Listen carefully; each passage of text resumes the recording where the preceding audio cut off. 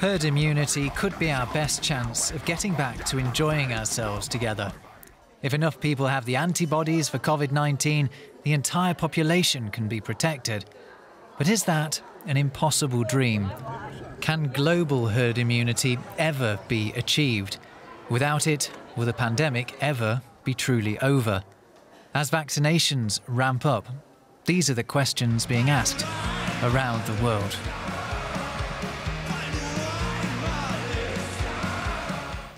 I'm Rob Watts in Berlin. Welcome to DW's COVID-19 special. Now, we've been hearing the term herd immunity throughout the pandemic. In the early days, when some were suggesting we should let infections run riot to achieve it as fast as possible.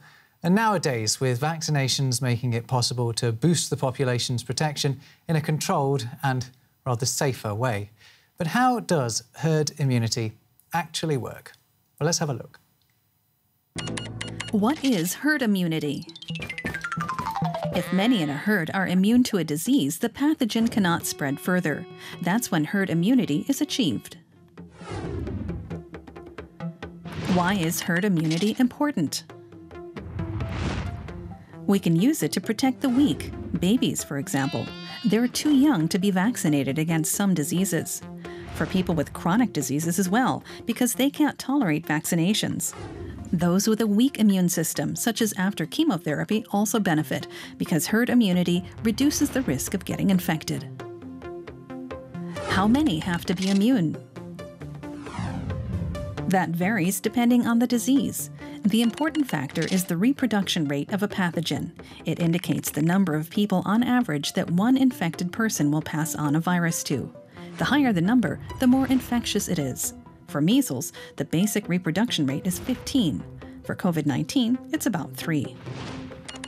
How is herd immunity calculated? Very simply, with this formula, where H is equal to 1 minus 1 divided by R0. For the coronavirus, that means that the herd immunity H is 1 minus 1 divided by 3, which is 2/3. That means 2/3 of the population must be immune to have herd immunity. In Germany, that would be over 50 million people. What conditions must be met? The prerequisite for herd immunity is that the antibodies we produce in an infection need to protect us in the long term.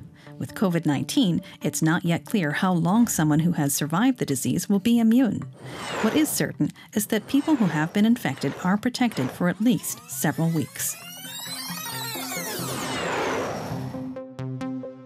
Well, let's speak to Edwin Michael. He's an epidemiologist at the University of South Florida's College of Public Health. Thanks for joining us on the COVID-19 special.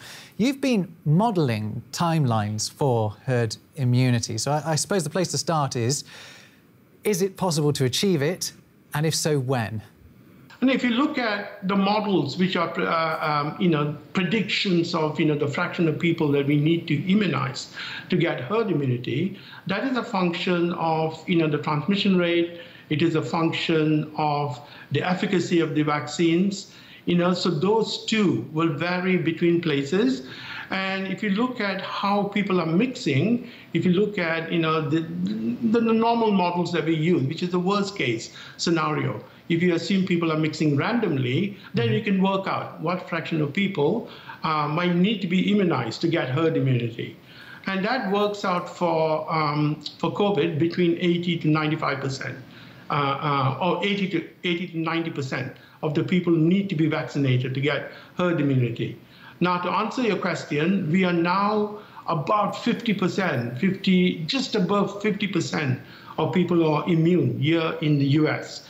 It's a combination of acquired immunity as well as vaccine-induced immunity. So that means we have to go, another 30% of the people need to get immunized in order to achieve herd immunity. Can we achieve herd immunity?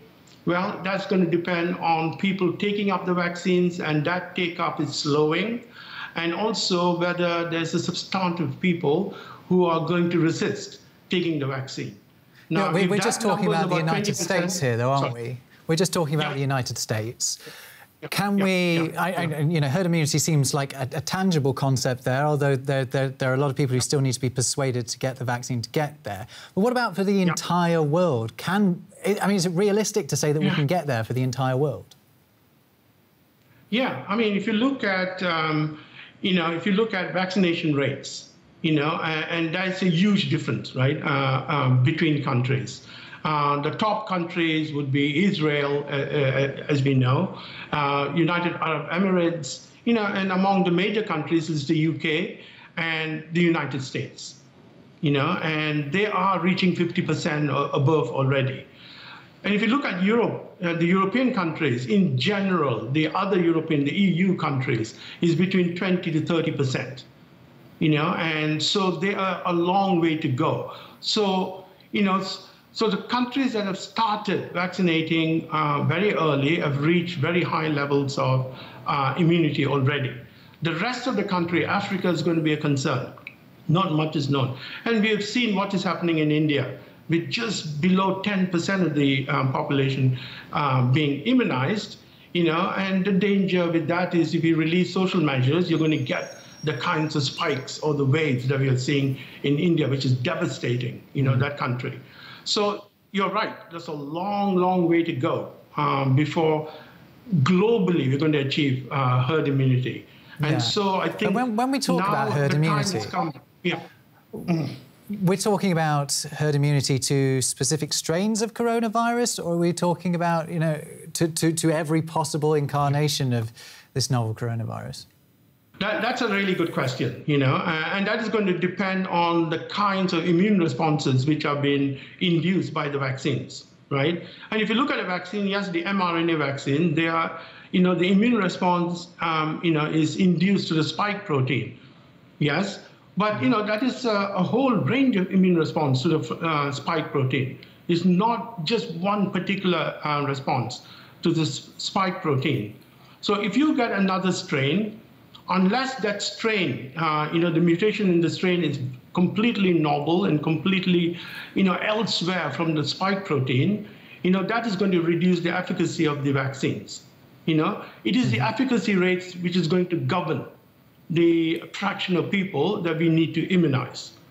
Now, evolutionarily, you know, getting to that kind of a brand new strain, you know, it's a long shot, you know, for the virus as well. So we could actually, so right now, ultimately, we could be looking at needing multiple herd immunities, right? It's not actually that we're aiming to end this pandemic with herd immunity, it's that we need herd immunities to the various different variants.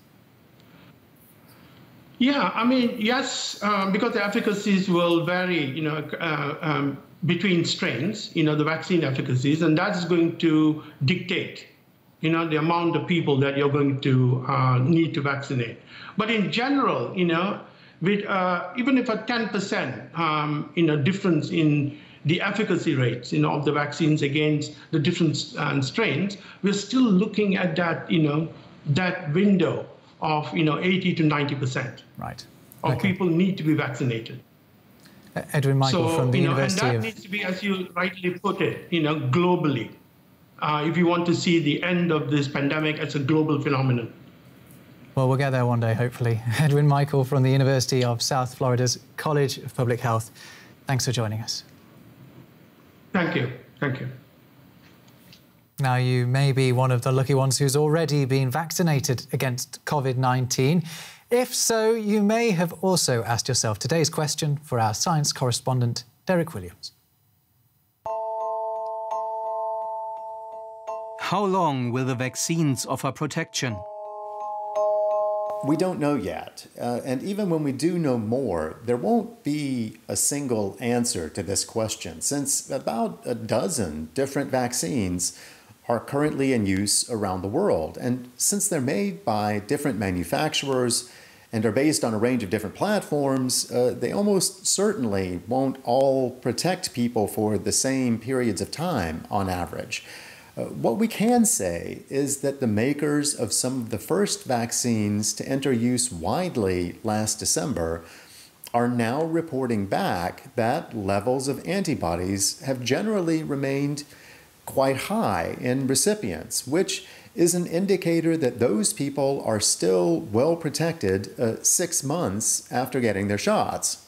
Those results have researchers hopeful that immune response, at least that induced by those vaccines, will last at least a year and possibly a lot longer. But developers aren't leaving it to chance. Most have already started modifying and testing the next generation of vaccines, some of which specifically target variants of concern. Trials involving a third booster shot with them are ongoing. And don't forget, though there's no sign yet that vaccine-induced protection is beginning to wane, even if it does, that won't happen overnight. And even if immunity does start to drop faster than predicted, healthcare authorities would notice it early. And a lot of the experts I've read seem to be pretty confident that we'll be able to respond quickly. Derek Williams there. If you've got a question for Derek, you can submit one through our YouTube channel. We're putting as many to them and many of them to him as we possibly can. And before we go, things are starting to look a little bit more like normal in the Spanish capital, Madrid, where the first bullfight has been held since the pandemic began. Seating was restricted and spectators wore face masks as they watched matadors take on 7 bulls in a charity event to raise money for out-of-work bullfighters. Temperatures were taken at the door, and another tradition was also back. Animal rights protesters outside, raising their objections while remaining socially distant. And that's all from me in this COVID-19 special. If you do want more, check out our website. Until next time, goodbye.